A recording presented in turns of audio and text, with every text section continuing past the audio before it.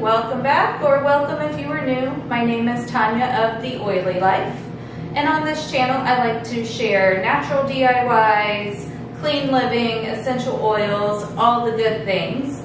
And today I'm going to be sharing how I make a DIY body butter. It's super smooth and silky on your skin. It won't leave you feeling greasy. It's way more affordable than buying it in the store, and bonus, it's made with all clean ingredients. So to get started, I just have a glass container right here, and I'm going to put in 1 cup of coconut oil.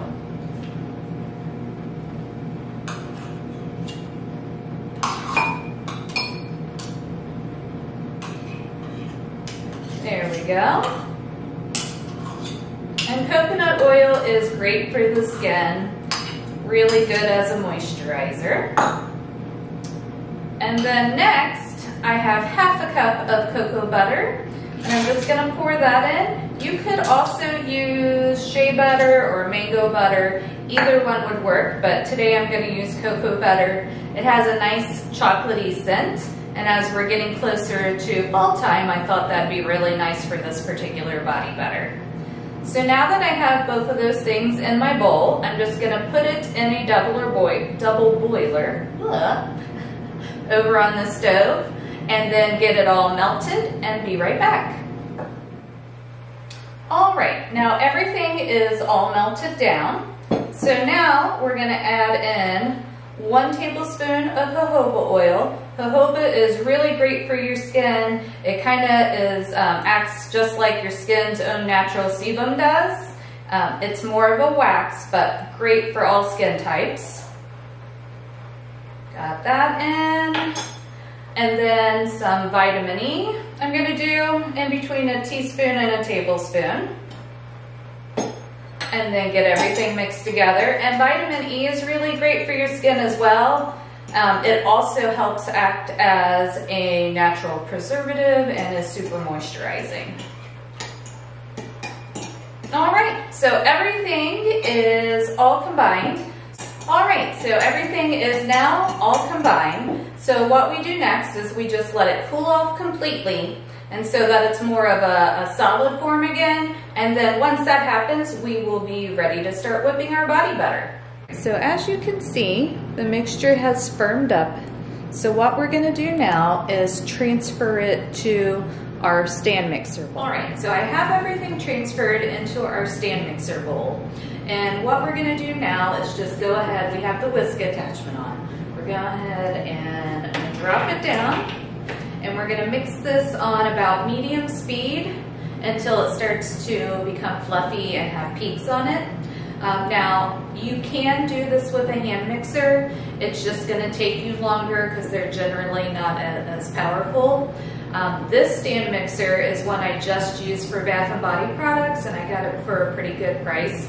I think on sale I got it for about $52. It's a Hamilton Beach one, and I'll have it linked down in the description box. I like to keep my baking mixer and my Bath & Body mixer separate. But you could definitely do this in one that you use for food because all the ingredients are natural. I just prefer to keep them separate. All right, so I've let this mix for about 4 to 5 minutes. So I'm gonna go ahead and open it up. You see it's starting to get nice and fluffy on the inside.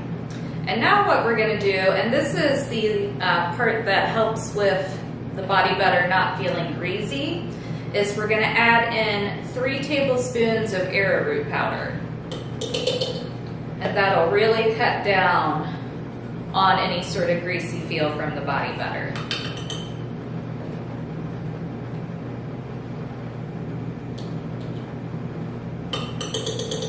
All right, so I have that added in. So now I'm just going to scrape down the sides, and then we'll give it another whisk. All right, so I have the arrowroot powder combined into our mixture. So now we're going to go ahead and add in our essential oil. I am using lavender, and you're going to use 20 to 40 drops, just depending on how strong you actually like the scent. I like to use lavender because I usually shower at night and apply this body butter at night, and it's a great way to help you relax before bed. So you can definitely put in other oils, but this is just the one I'm using today.